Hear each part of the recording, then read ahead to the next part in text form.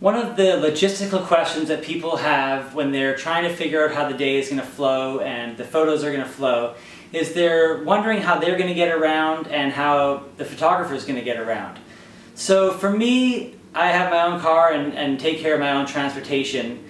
And usually the couples will do the same. They'll perhaps have a limo, or they'll have a few different cars driving around to the different photography locations and getting from, say the getting ready location to the ceremony and wherever else we need to be going.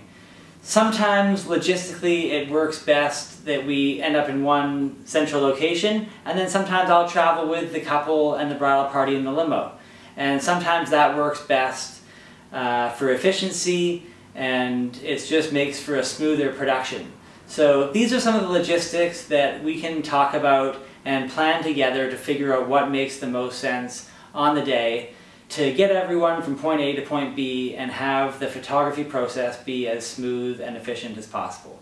So it's an area that I'm able to be flexible and that I work out with my couples depending on what makes the most sense for their wedding day.